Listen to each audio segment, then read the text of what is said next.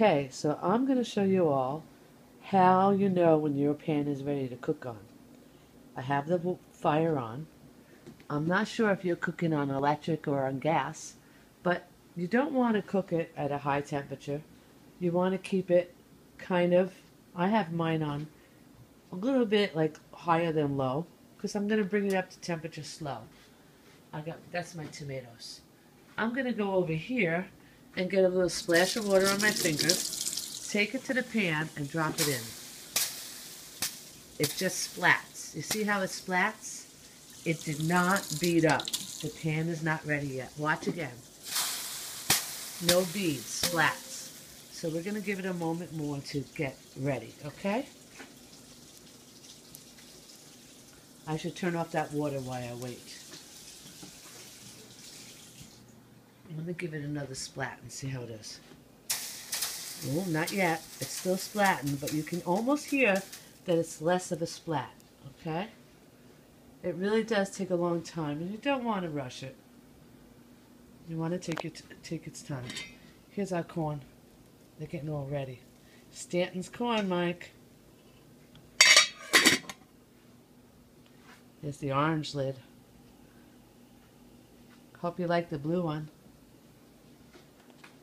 Okay, I'm going to go get a little bit more water and try that again.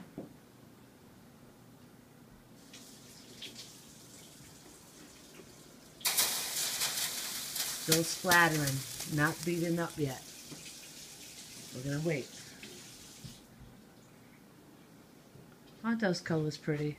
Wow, don't touch a dead rattlesnake. Their nervous system still works and you can still be bitten. Tim's reading about rattlesnakes. They have them here in the Catskills. They say don't touch a dead rattlesnake because their nervous system is still working and they could still bite you.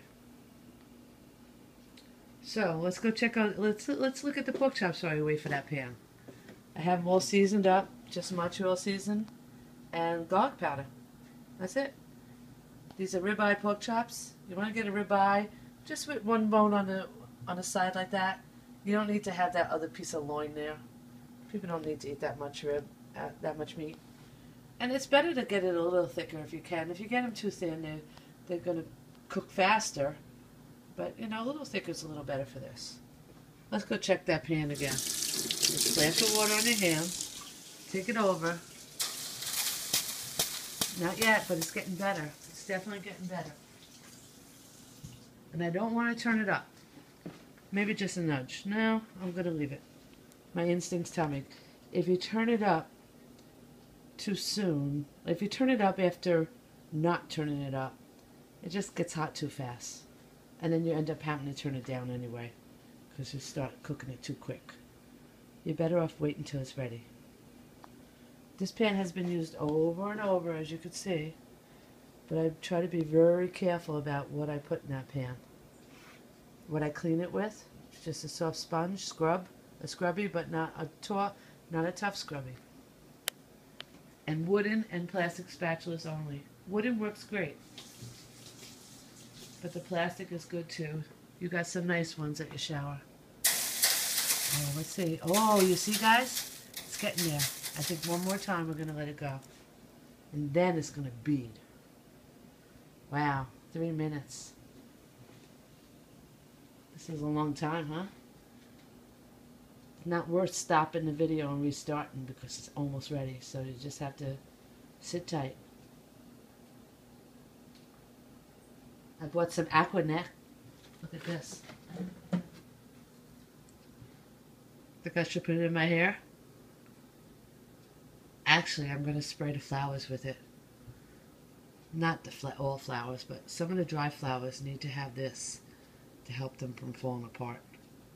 I'm going to try and get some of those tomorrow. Cattails, they're called.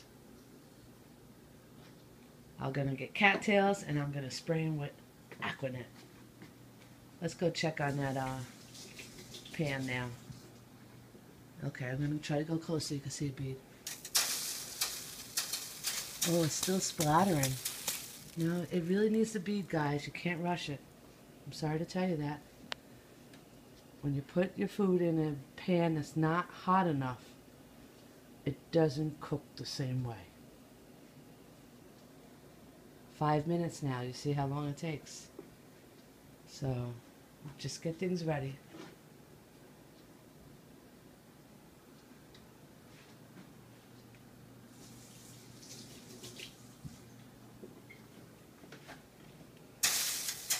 Oh, almost. I think the next one's going to be it.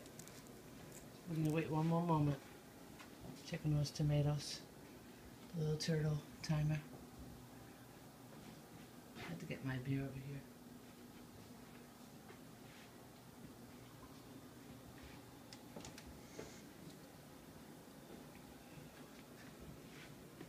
Okay.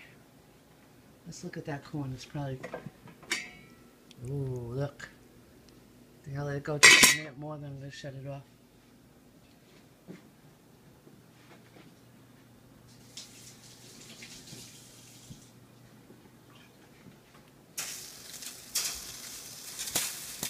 Ah, I think it's there. Let's try again. Almost. It's still a splatter. It really is almost there. Now what I'm going to do is I'm going to put a little oil on this. And as soon as you put the oil on, it's going to start burning. So you have to be ready to put the pork chops on. And I'm going to have to turn on the fan because it's going to be a little bit noisy. So let's get this ready, okay? Let's check it with water one more time.